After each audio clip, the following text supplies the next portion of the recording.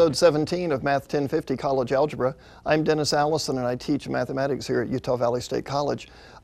If you remember in the previous episode, we were talking about exponential functions, that is functions of the form f of x equals a to the x, where a is a constant bigger than 0. And we looked at a special function, e to the x, where e has a very specific value. Let's see, who can remind us what is the value of e approximately? 2.718. 2.718. And if you needed to know e to a longer decimal expansion, you could find it on your calculator. But let me just tell you what the first few digits are. It's not that difficult to remember. If you expand e further, it's 2.7, and then it's 1828. And then 459045. I don't know why you would need to know this number out that far, but the hard part's to remember the 2.7. After that, we have the number 1828 twice. That's the year Andrew Jackson was elected president. And then 459045, you can remember that by an isosceles right triangle, where the angles are 45 degrees, 90, and 45 degrees. So now you know e to 16 significant digits. And the graph of e to the x, while we're looking at this here, the graph of e to the x, which we're going to be using today, looks like this. The graph of e to the x has 3 target points. And what we do is we start off from the origin, we go up 1. And if I go 1 to the right from the origin, I go up e, or 2.7, roughly. And if I go to the left 1 unit, I go up 1 over e. And you remember how much 1 over e is, approximately? 1 over e, if you calculate it on your calculator, it's about 0.36, or roughly a third. So you go up about a third. And then this is the graph of the function e to the x, f of x equals e to the x. And this function is called the natural exponential function. And sometimes you see it abbreviated as exp of x, the so-called natural exponential function. Well, let's look at the list of objectives for today's class. We want to look at several applications of exponential functions, and these are all involved with compound interest. Now, we want to talk about compounding over n periods per year, like per month or per day or per quarter. And then we also want to look at something called continuous compounding, where interest is being added in a continuous fashion into the account. We'll also look at population growth, which is sort of a variation of the continuous compounding. And then finally, in today's lesson, we're going to look at an introduction to logarithms, and the ideas for logarithms continue into the next episode. Okay, well, let's begin with compound interest. If you have a certain amount of money that you put into an account, that's referred to as the principal. So I'm going to let P represent the principal in a banking account. And let's say R represents the rate of interest. That would be the annual rate of interest. And then if I were to put a principal of P dollars into an account that pays R, has a percentage rate of R, then the interest that I would earn in a year would be R times P. So for example, class, if you were to put $100 in a bank account that paid 5% interest, and the interest was put in at the end of the year, how much money would be in your account at the end of the year? $100, 5% interest. $105? $105, exactly. You see, what you do is you take the amount of principal that you started with, and you add on the interest that's added to that account, and that would be the principal plus R times the principal, which is P times 1 plus R. Okay, now, with that idea, let me derive a few formulas that we want to use to talk about compounding interest. Suppose that A at t represents the amount in the account after, let's say, t years. Okay, so if I say A at 0, that would be the amount in the account initially before you have any compounding that takes place. So A evaluated at 0 would just be P, whatever the principal is that you put in the account. Excuse me. Okay, now after 1 year, I'll call that A at 1, the amount in the account would be P plus RP being the interest that's added to the account, and that would be P times 1 plus R. Okay, so if the interest is added at the end of the year, then you would have P times 1 plus R dollars in the account. After 2 years, well, let's see, at the beginning of that second year, you would begin with the amount that you carried over, P times 1 plus R, plus you would earn interest on that at a rate of R, P times 1 plus R. So this is your interest rate, and this is the new principal that you're collecting interest on. And if I factor out a common factor there, let's see, I could factor out a P and 1 plus R. And if I factor that out, let's see, if I factor that out, there'd be a 1 left over here, and there would be an R left over there. So I have 1 plus R twice, so I'll write this as P times 1 plus R squared. At the end of 3 years, how much money would be in the account? Well, I would begin the third year with this amount of money, P times 1 plus R, carried over from the previous year, plus I would get an interest rate of R times that, P times 1 plus R to the second power. So if I factor out the common factor, just like I did before, this will be P times 1 plus R squared. And when I factor that out, there'll be a 1 left over here, and there'll be an R left over there. And this reduces to be 1 plus R to the third power. Now, I think you can see then that as a general rule, if I were to leave money in this account for, let's say, T years rather than 0, 1, 2, or 3, you notice there's a pattern in these answers. P times 1 plus R, P times 1 plus R squared, P times 1 plus R cubed. And you notice that power is the same as the number of years. So after T years, this would be P times 1 plus R to the T power. Now, let me just take an example of how I would use that formula in a specific problem. Suppose that we were to deposit, let's say, $1,000 in an account that pays 5% interest. And this interest rate is compounded annually.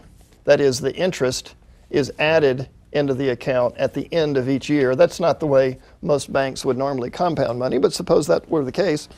And so we might ask the question, how much is in the account at the end of 5 years? At the end of 5 years. Well, I can use the formula that I just derived to work this problem. The formula said P of T is, A of T is P times 1 plus R to the T power. So in this case, A at 5 would be 1,000, because that was the initial principal, times 1 plus 0.05, because that's the interest rate, to the 5th power, because we're talking about 5 years. So this is going to be 1,000 times 1.05. Maybe somebody can get out their calculator and be calculating this for us, so I don't have to stop to do this. This will be 1,000 times 1.05 to the 5th power. Stephen, looks like maybe you have an answer for that. What did you get? $1,276 and 28 cents. And 28 cents. Now, did you round up or round down when you said 28 cents? I round down. You rounded down. Okay. Now, you know what? At a bank, I don't believe they would ever round up, because they would say you haven't earned that 28th cent there. So it's really 27 point something cents. So I think they would round that down, and they would call that a 27. So at a bank, that's always rounded down, because technically you haven't earned that extra full penny. You'd have to ask your individual bank to see, but we're talking about small potatoes here. But it looks like at the end of 5 years, you'd have $1,276.27 in that case. Okay, well now from this formula, I want to look at some other formulas that go with it that will be useful when we compound numbers. Suppose that rather than adding the interest at the end of the year, suppose we divide up the year like into months, for example, and we add interest at the end of every month so that your interest gets in there a little bit earlier and then the interest begins to draw interest. So that would be called compounding monthly. Most savings accounts that you would see at a savings and loan or at a bank are compounded daily. So actually the interest is added at the end of the day. And that way, the sooner the interest gets in, the faster the money compounds, and so the more money you could actually earn. Now, the formula we just had said, whoops, I keep writing a p there, A of t, the amount at time t, is p times 1 plus r to the t power. Now, this was for money that's being compounded annually. But suppose we have n compounding periods in a year. For example, what if the money is being compounded per month? There would be 12 compounding periods per year.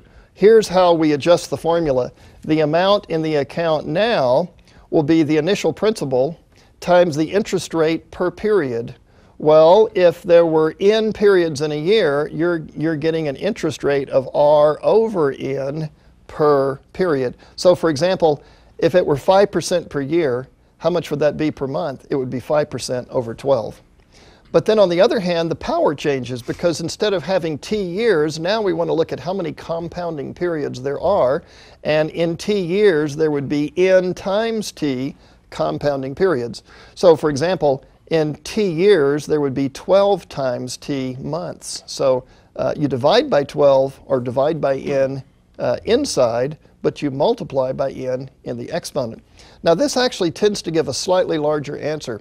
Suppose that we were to take that same principal of $1,000. Stephen, maybe you could get your calculator out again for us here. And suppose we were going to have our money compounded at 5% per year, 5% per year, but it's compounded monthly. And we're going to leave the money in the account for 5 years. I think you'll find this ends up being a little bit more than what it was before. The way I'll calculate the amount in the account after 5 years will be 1,000 times 1 plus 0.05 divided by 12, because this money is being compounded monthly. And then in 5 years, there are 12 times 5 months. There are that many compounding periods. So this gives me 1,000 times 1 plus 0.05 over 12 to the 60th power. And Stephen, how much do you get this time? $1,283, and since we're not always rounding down, 35 cents. And 35 cents. Okay, so we're going to round down there. And before, I think we had $1,270 something dollars, or was it 81? I've forgotten. But it was slightly less than this, not much, not much.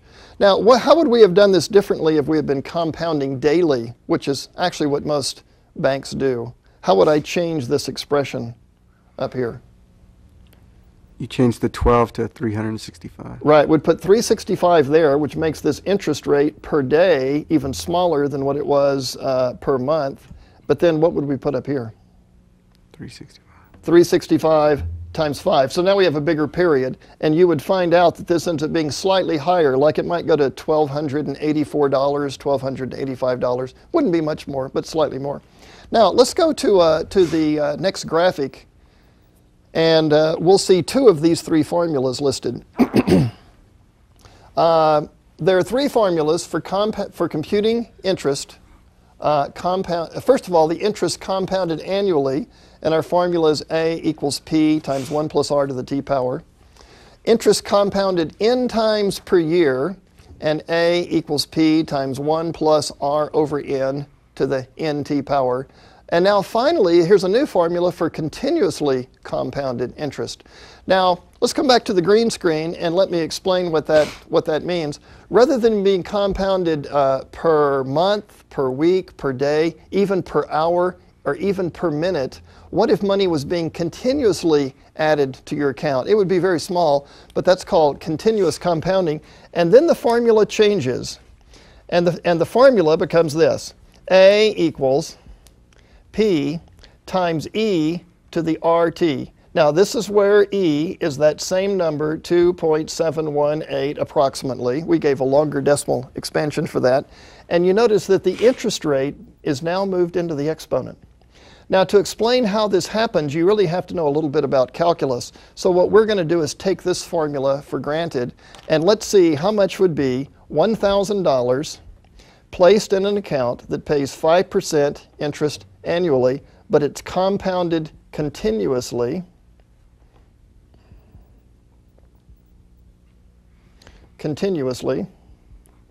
And we leave it for 5 years. Now, last time we had $1,283.35. That's what we got. Let me just write that down. $1,283.35. That's what we saw when we were compounding it daily.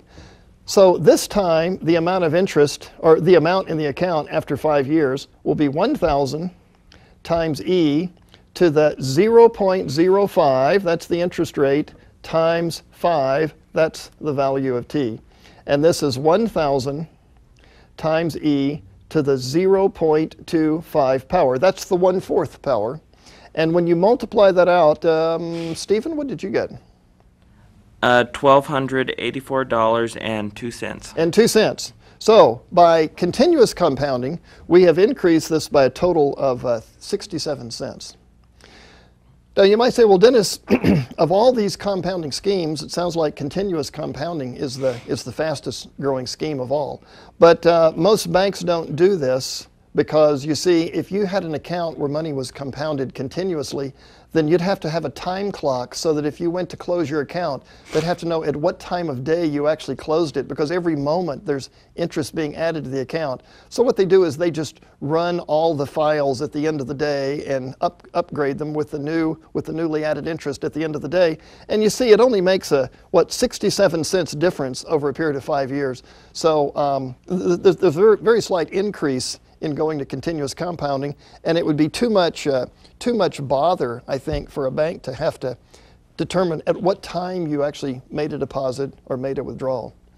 Let's go to the next graphic, and we'll see the results of 3 different schemes for some other numbers. I just computed these before class, and I'll show you the answers, and you could check these out on your own. The example says, verify the value of a $1,000 investment, that should be singular there, at 4% after 3 years. Now that's 4% annually, but the money may be compounded by these 3 different schemes. Then it also says, find the equivalent annual interest rate. I'll show you how to do that in just a moment. Now in part A, if the money is compounded annually, you get $1,124.86. And the equivalent annual interest rate is 4% because this is compounded annually. If the money were compounded monthly, you would get $1,127.27. And it says the equivalent annual interest rate is 4.074. Let me show you how that number was just derived. If we go back to our original formula that says A equals P times 1 plus R to the T power, this was for an annual compounding. Now, under this scheme where we were compounding monthly, our $1,000 grew to $1,127.27, but it started off at $1,000. Now, what would be the annually compounded interest rate that would have produced this amount after 3 years? So what I'm going to do is solve this equation for R, and that's the percentage interest rate that you saw on the screen. It's going to be slightly more than 4% because I'm acting now as if this were just annual compounding. So I would divide by 1,000, and I would get 1.12727 equals 1 plus R to the 3rd power. And then to solve for R, I'd take the cube root of both sides. So I'd take the cube root of 1.12727 equals 1 plus R. And then if I solve for r, I would subtract 1 from this answer. So on my calculator, I'd compute the cube root of 1.12727, and then I would subtract 1. Now, if you do that, you'll find out that r is approximately 0.04074.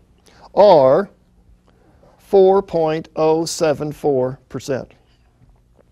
Now, what that means is, rather than having your money invested at 4%, compounded monthly for 3 years, if you invested it annually, if you invested it in a scheme that compounded it annually, the interest rate would have to go up to 4.074% in order for it to grow to that same amount. So this is the equivalent annual interest rate if it were compounded annually. Now, let's go back to that graphic one more time. And it says in part C that if you were compounding continuously, the money would grow to $1,127.49. That's what? Only a gain of 22 cents after 3 years. What would be the equivalent annual interest rate if it were being compounded annually rather than continuously? And it would be slightly higher, 4.081%. Now, in order to get that figure, we have to know something about logarithms that will come up later on in this episode, in the next episode. So we'll just have to take that number as it's given and move on. Okay, let's go on to the next graphic and look at an example. In this problem, it says assume that the population of a city grows exponentially at an annual rate of 2.4%. Now, by the way, when I say it grows exponentially, what I mean by that sort of a label, growing exponentially, means that the population of a city grows continuously. That is, people are added to the population it could be any moment of the day. I mean, people aren't born at the end of the day, or people aren't born at noon only. And the same way for people who die within the population or move away. People may move into the town at any given time, or they move out of town, theoretically, at any given time. So we say it grows exponentially, meaning I'm going to use my natural exponential function to model this. So as a continuously compounded problem. And it says its population in the year 2003 is 286,000. Now, if this continues, predict its population in the year 2025.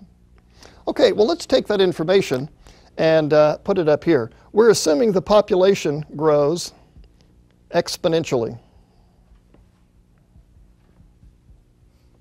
Now, what that means mathematically for us is that the population at time t, and here I will call it P because it stands for population, equals the initial population, which I'll call P sub 0. That's the population in the year 2003, times e to the RT power. You see, this looks like a continuously compounded interest problem, except now we're talking about money growing, or we're talking about population growing rather than money in an account growing. So the initial population was 286,000. So I'm going to substitute 286,000 right here for P sub 0 times e to the, let's see now, the interest rate, or the rate of growth was 2.4%. That'll be 0.024% times t, because we haven't been given the t yet. Now the question was, if this is the population in the year 2003, what's the population in the year 2025 if this continues? Well, how many years lapses between those two times? 22 years. So what I'm going to do is calculate P at 22. So if I calculate P after 22 years, that'll be 286,000 times e to the 0.024 times 22 power. Now, let me just show you how I would calculate that now on a calculator.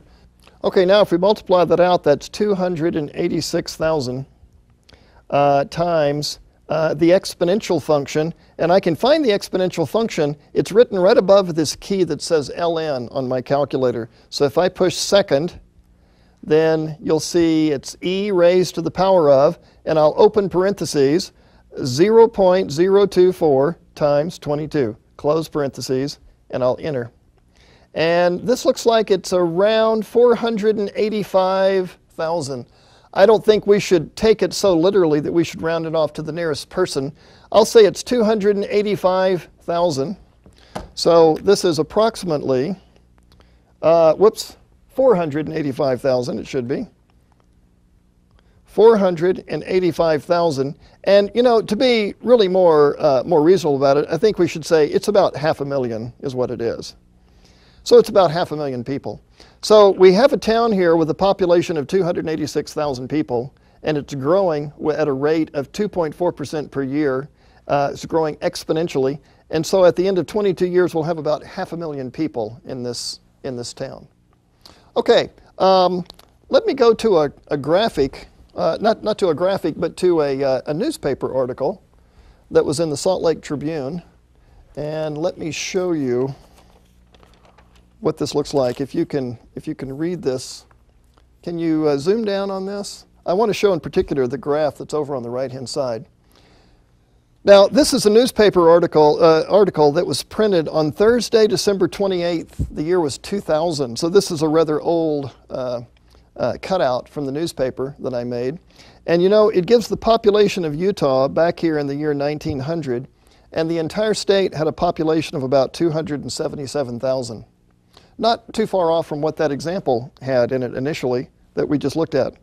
By the year 1910, the population was about 377,000. And now you notice that it just keeps climbing every year. There's a big jump between 1940 and 1950 from 552,000 to 696,000. Anybody have an explanation of why it would jump so much during the 1940s?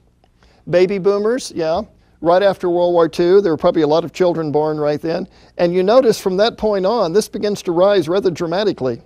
And if you look at this, shall we call this graph overall, it looks a little bit like an exponential function. The population is growing more or less exponentially. I don't think we should expect that an exponential function would calculate all of these numbers precisely, but it does look like the state has been growing exponentially, more or less. And in the year 2000, the population of the state, this was estimated at about 2,160,000. Now you see this is in a newspaper article from December 28th, the year was 2000, so they didn't have an accurate estimate of the population at that time. Okay, so it does look like populations may grow more or less exponentially. Okay, let's go to another example. This one also comes from the newspaper, and this was in the sports section of the Salt Lake Tribune just this spring. Now, I'm talking to you in the spring of 2003, and this is during spring training, and this is an article about the New York Yankees. You know, the title of the article says, "The Yanks reach another milestone, this time for salary." Let me just read a little bit to you, and there's a mathematics problem here about continuously compounded interest. Now, the article says, even before the start of the season, the New York Yankees were smashing barriers. New York set a record with a $138 million payroll last year, that would have been 2002, according to final tabulation by the Commissioner's Office, and is on the verge of becoming the first team to top $150 million. Now, it says the Yankees' 2003 payroll stands at $149.2 million, that's this year, for 22 signed players likely to be on the opening day roster, plus an injured pitcher, John Lieber, according to contract. Okay, well, let's put some of this information down on the green screen, and let's predict what their team salary will be next year. It says in the year 2002, the team salary was $138 million. And this year, in 2003, now the season hasn't actually started yet, the team salary is $149.2 it was, million dollars. Now, let's assume exponential growth in the team salaries.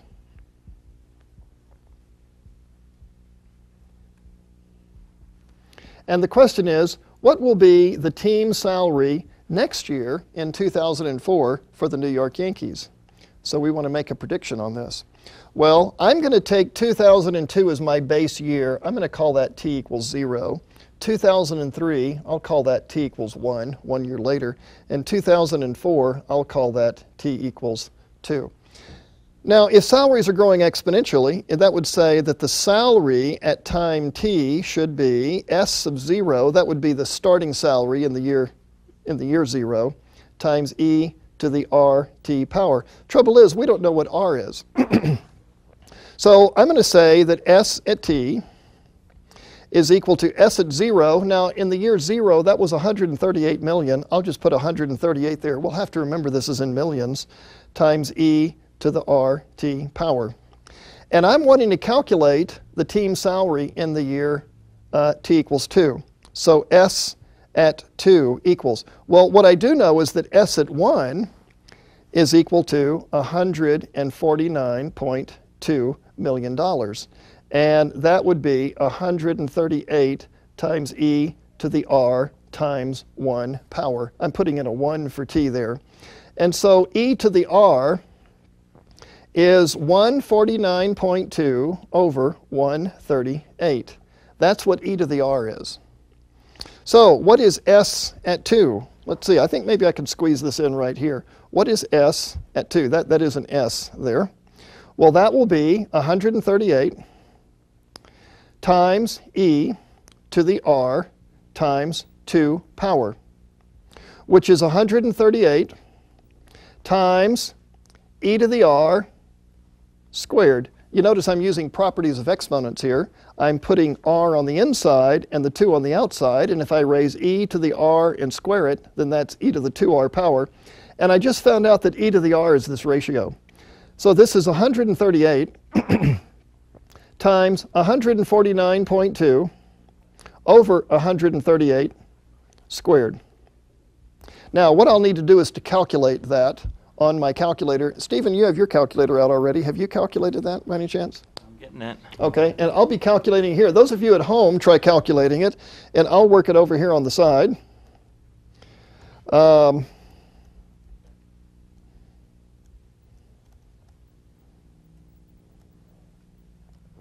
And I get 161.3 approximately.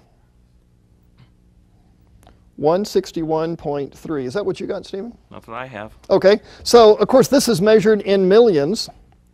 So the New York Yankees have not topped a $150 million team salary, but they're right on the verge of it. And we would predict that next year, if things continue to grow exponentially, it'll be 161.3. Now, of course, in the real world, there are a number of factors that affect salaries and what the team salary will be. You know, there may be a major player who retires, an expensive player who retires or is traded, or it may be that they pick up a player with a really big contract. And so this figure could be a little bit higher or lower, but this is our prediction based on the evidence that we have here. Okay, so much for exponential functions and compound interest. Let's move now to another topic, and this is a completely different topic. It's an introduction to logarithms. Let me begin on the green screen and tell you that if you write an expression such as 5 squared equals 25, I would say this is written in what I'll call exponential form. That's because I'm using an exponent, namely the 2, and I put the exponent up in the air. We're all accustomed to this, and so 5 squared is 25. Now, there is another form of writing this called logarithmic form. And what you do is you write log base 5. That's the base that was over here. So now I write that as a subscript, and I put a 25 after it. The log base 5 of 25 equals 2. Now, this is referred to as logarithmic form. And it turns out that in this notation, some problems are much easier to solve. This idea was invented by a guy named Napier, or not Napier, a Scotsman in the 17th century. And you see what's happened is what used to be the exponent is now written on the ground over here on the right-hand side. The logarithm is equal to the exponent. The number that was the old base becomes a subscript. And the number which used to be the exponential value, 25, is now written inside the logarithm. So we read this as the log base 5 of 25 equals 2. Let me just write one more like this. Suppose I were to say 2 to the 5th power is 32. I'm using the same numbers, but I've reversed their positions. 2 to the 5th power is 32. This is written in exponential form. How would I write that in logarithmic form? Well, I write the log base. Now, the base is whatever the base was over here, base 2, but I write that as a subscript. And the exponent is going to be put over here on the right-hand side. The logarithm always equals the exponent. So the 32 has to go in here. Now, what if I reverse this process? This time, I'm going to write something in logarithmic form. I want you to tell me what is its exponential equivalent. Suppose we say the log base 4 of 1/4 is -1. How would I write that in exponential form? 4 to the -1 power 4 to the -1 power is equal to 1/4. is 1/4, and that's true. 4 to the -1 power is 1/4. You notice that whatever is the subscript, I call that the base, log base 4, that becomes the base of the exponential. And the -1, the logarithm equals the -1, that becomes the exponent, so 4 to the -1 power equals the quantity inside, 1/4. So the number inside here couldn't be anything other than 1/4, or this would not have been true. Let's go to the next graphic, and we'll see some other examples of this expressed on the screen. On the left-hand side, we have the exponential form of an expression, 4 to the 3rd power, 64. And on the right-hand side, we have the logarithmic equivalent of that. The log base 4 of 64 equals 3. And then, as a second example, we have 2 to the -1 is 1/2. And on the right-hand side, the logarithmic equivalent of that says log base 2 of 1/2 equals the exponent. And so the exponent is -1. Now, right below this is a very important statement that we will refer to frequently during this material for this next exam. You want to remember that a logarithm is an exponent. You see, the logarithms on the right-hand side always equal to the exponent. They equal to 3. The second one equals -1. So the logarithm is an exponent because it's equal to the exponent. So whenever in doubt what the logarithmic value is, you set it equal to the exponent. Okay, in this next example, it asks us to do the same thing again with a few more problems. Write the following exponential expressions in logarithmic form. And this gives us some practice in recognizing this notation and knowing where the individual pieces go. Let me write those 3 problems down right here on my green board. And then I'm going to ask people here in the classroom how to write each of these in logarithmic form. Part A was that 5 cubed is 125. Part B is that 0.2 to the 0 power is 1. And the last one is 9 to the -1/2 power is 1/3. Now, first of all, would you agree with all 3 of these statements? 5 cubed is 125? I think so. 5 times 5 times 5 is a 125. Any non-zero number to the 0 power is 1, so 0.2 to the 0 power is 1. And 9 to the -1/2. Well, now, see, what does the 1/2 power mean? The square root of 1 over the square root of. Yeah, exactly. So the 1/2 means take the square root, and the negative means flip it over. So we're supposed to take the square root of 9 and then invert it. So the square root of 9 is 3, and we invert it and get a 1/3. Well, let's see. Matt, what is the logarithmic equivalent of 5 to the 3rd power is 125? Log base 5 of 125 equals 3. Log base 5 of 125 equals 3. That's exactly right. Now, these 2 things mean the same thing. Sam, what would be the equivalent of 0.2 to the 0 power is 1? It'd be log base 0.2 to the 1 equals 0. Okay, I would say log base 0.2 of 1 equals 0. So if you take this base, raise it to that power, then you'll get 1. And in the last case, Susan, what would you say is the logarithmic statement for C? Log base 9 Yeah, of 1/3. Log base 9 of 1/3. I'll put parentheses around that. Equals? -1/2. Equals -1/2. That's exactly right. Okay, we have another example after this that's a little bit different. So let's go to the next graphic. Okay, this time the question is to find the value of the variable in each one of the following logarithmic expressions. Let me write each one of these on the screen here for the class to see as well as the people at home. Log base 4 of x equals 2. The question is, what is x? And then in the next one, it says the log base 0.01 of 100 equals y. So the question is, what is y? And in part C, we have the log base b of 6 equals 1/2. This is a b. Looks sort of like a 6, doesn't it? So let me try to emphasize that's the letter b. Okay, coming back to the classroom.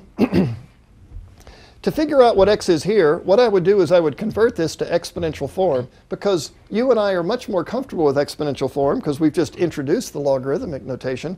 Can anyone tell me what this says in exponential form? 4 squared equals x. Exactly. You see, here's the base, 4. The logarithm is equal to the exponent, so 2 is the exponent. And that has to equal the third number, x. So x is 4 squared, so what that tells me is that x is equal to 16. Yeah, that's the answer to this logarithmic expression. Or actually, equation. It's a logarithmic equation. Okay, in the next case, let's see, Matt, can you tell me what is the exponential equivalent of this? 0.01 Yeah. raised to the y equals 100. Equals 100. Right. Now let's just go over that. You remember y is the exponent because the logarithm equals the exponent. So the y goes in the air. This is the base. So 0.01 is the base. And this is equal to 100. Now this may look rather complicated. Can anyone think of a simpler way to write this so we can solve for y? 1 over 100 to the y power equals 100. Right. 0.01 means 1 over 100 to the y power equals 100. Okay? Now, what do you do to 1 over 100 to get 100? Well, you have to flip it over. And to flip it over, what should the exponent be? Negative 1. So y is going to be negative 1. Yeah. You know, just in case you didn't think of that, let me show you another route you could have taken to solve this. We could have written the inside as 100 to the negative 1 power. Yeah, because 1 over 100 means 100 to the negative 1 power. Now, if I multiply exponents together, this says 100 to the negative y power equals 100. And by the way, this is 100 to the first power. And therefore, these exponents should be alike. So negative y should be 1, and therefore y is negative 1. Now, this is a little bit longer tack to get to the answer, but if you find this more comfortable or more agreeable to you, you're welcome to follow that approach. What we did back here, the shorter way, was to just say what we need to do is invert the 1 over 100 to get 100. So the exponent that'll do that is the exponent negative 1, and y was negative 1. Okay, so either way you look at it, this answer is y equals negative 1. Okay, now we have a third problem here. Log base b of 6 is 1/2. Stephen, how would you write this exponentially? B to the 1/2 power equals 6. B to the 1/2 power equals 6. Exactly, because this is the base, b. We always take that subscript to be the base. This is the exponent over here, so it's b to the 1/2 power. And the number inside is the value of the exponential expression. So this says the square root of b is 6. And therefore b must be what? 36. Must be 36. Yeah, it must be 36. So b equals 36 is the answer. By the way, the base that I put here for the logarithm, obviously it doesn't have to be an integer because we have a case here where I used a decimal, but the base always has to be a positive number. So that's the only restriction that we place on that logarithm. Okay, now you can find some logarithmic values on your calculator. And let's go to the next graphic to describe the two that are available on your calculator.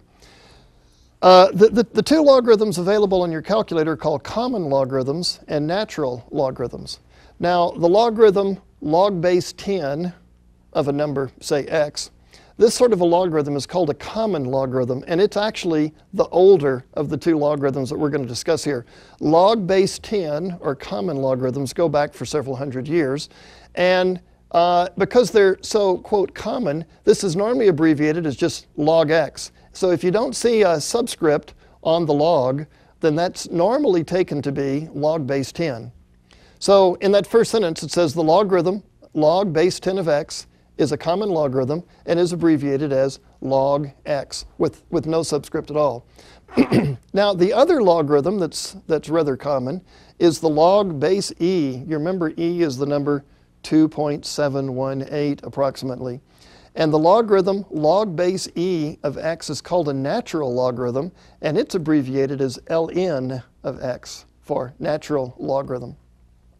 Now, you may say, Dennis, I don't see anything natural at all about the number e. But if you recall, when we had the function e to the x, we call that the natural exponential function. And now, in this case, log base e, we call the natural logarithmic function. And they both have abbreviated names. This one has an abbreviated name because it's used so often.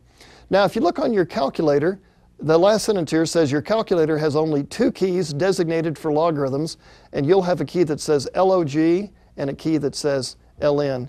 Now, let me just show you on this graphing calculator. We'll come back to the green screen. If you can zoom in close enough, over in the left-hand column, I have 2 keys. One of them says log, one of them says ln. And let me just show you how these work. Suppose I want to take the log of 100. And I think if I put it over here on the side, I can write just beside it, the log of 100. Now, what this means is log base 10. But if there's no base shown there, we just assume it's a 10, even if it's not expressed there. Now, if I were to put a 10 here, what exponent would you put on 10 to get 100? 2. 2, right. So that answers 2. So the log of 100 should be 2. Let's try this on the calculator and see what happens. I'm going to press the log button, and I'm going to enter 100, and then push enter, and we get a 2 over here on the right-hand side. Okay, let's take another example. What if I were to take the log of 0.1? Now, let's see, to figure out what this answer would be, remember, this means base 10. What exponent would I put on base 10 to get 1/10 for the answer? -1, yeah. You see, if you think of this as a fraction, this is the fraction 1 over 10. 10 to the -1 power is 1/10, or 0.1. Let's try that here on the calculator. And I'm going to take the log of 0.1, and when I enter it, I get -1. Yep, that's exactly right. Okay, now the other key on this calculator I want you to notice is the natural log key. Now, what if I take ln of 1?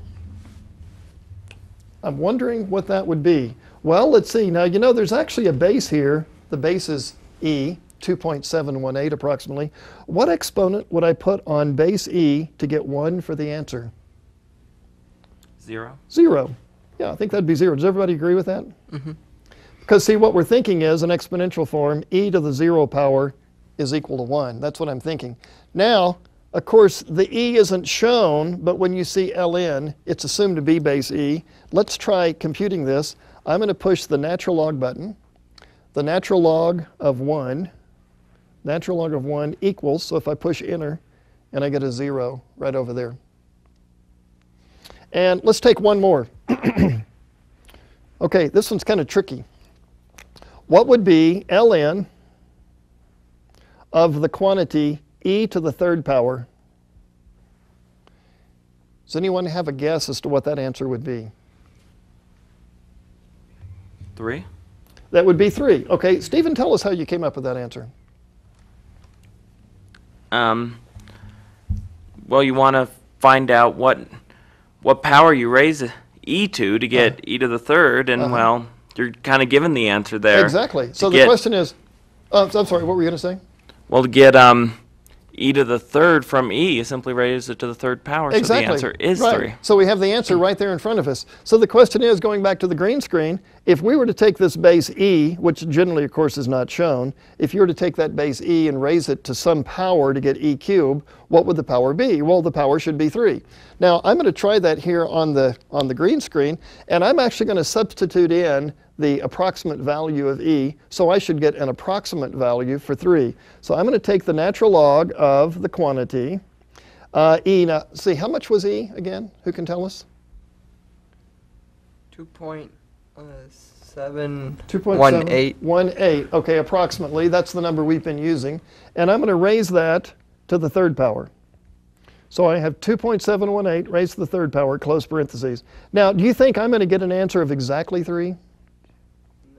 No, because this isn't exactly e. Is this number a little bit too big or a little bit too small for e? A little bit too small. A little bit too small. So anyone want to take a wild guess as to what answer we're actually going to see on the screen when I press enter? 2.97. 2.97, okay, so Sam's going out a limb. He says 2.97. Anybody want to go for 2.98? 2.99. Okay, Matt says 2.99, but I noticed he kind of glanced down at his calculator. So, so we'll see if he's already worked this. Let's see.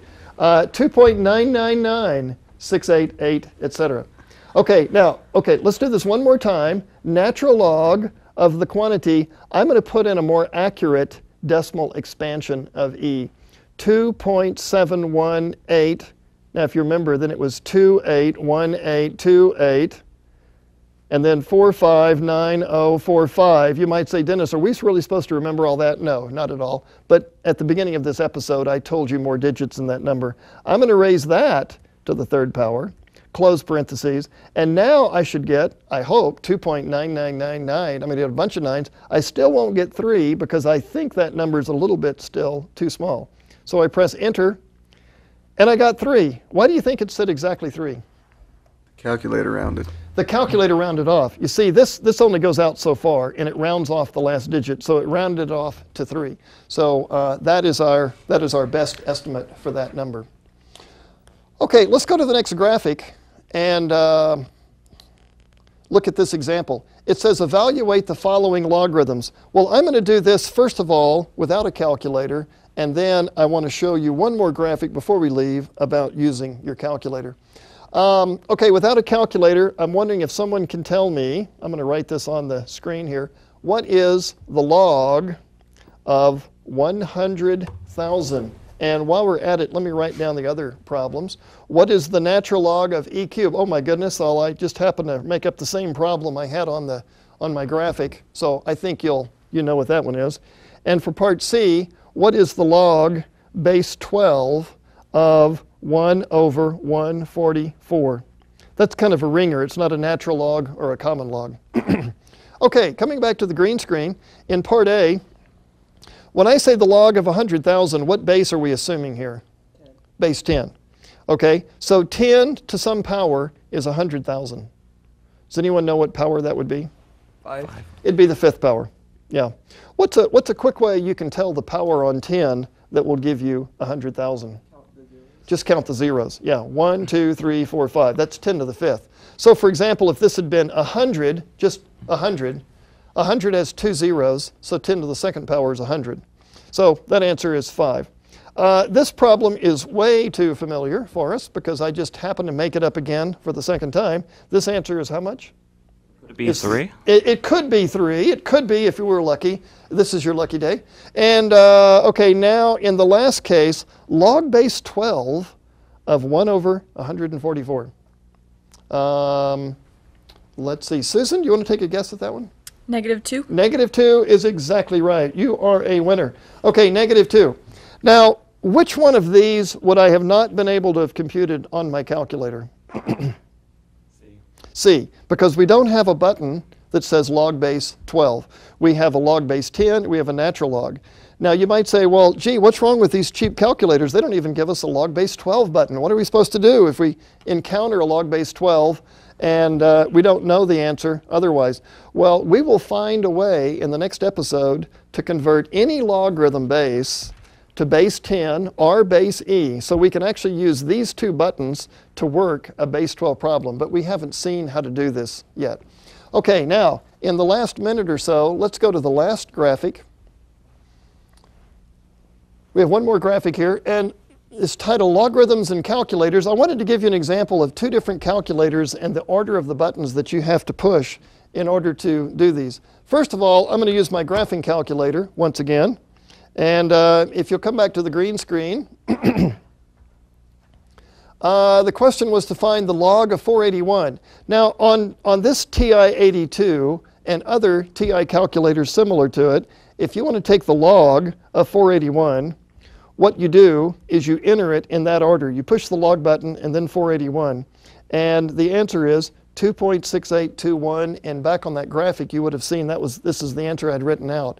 I would have guessed there was going to be a 2 in front because this number is more than 100. 481 is more than 100, and the log of 100 is 2. So this would be a little bit more than 2, 2.68. Now, if I go to a different TI calculator, just happens this is another TI calculator. This is a little TI-30 that I brought from home. And on this calculator, I have a log button and a natural log button written not in the left-hand column, but on the third row.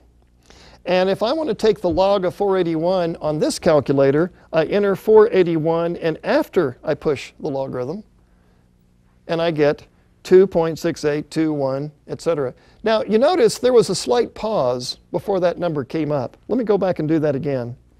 I'm going to enter 481, and when I push the log button, there's a slight pause before the number appears. There you go. It was only a fraction of a second, but that's because the calculator has in it a little subprogram where it's actually making some arithmetic computations to come up with that number. It doesn't have this answer memorized. It actually has to compute it. And that little pause is telling you it's sort of like thinking just for a moment, you might say, thinking in quotes, before it can give you that answer. Now, on the other hand, if I say 2 times 2, look how fast the answer comes up. 2 times 2 equals, bingo, 4. Because there's only one calculation there. 2 times 2 is 4. But for the logarithm value, there was a slight pause because there's more going on than meets the eye. And you'll hear about that in a calculus class. I'll see you next time for episode 18, where we will continue talking about logarithms. See you then.